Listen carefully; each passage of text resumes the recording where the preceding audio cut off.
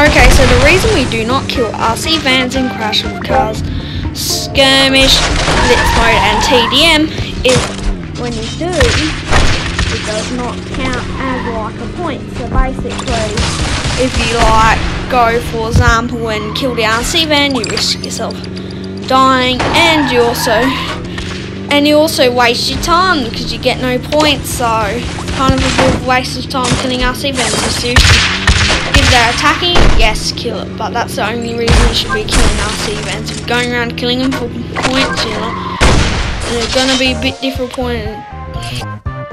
The reason you not kill players with high scores in Crash of Cars Blitz mode is when you do, you get the same amount of points as killing someone at a lower point level, and you're way more likely to die to someone that has a higher point level because they're better at the game than someone with a lower point level. The reason you do not follow players for absolute ages in Blitz mode is if there's multiple players following the player, it gradually ends up the other player will probably end up killing him and not you, and you just waste your time not getting a point, and you're also likely to die to the person you're chasing.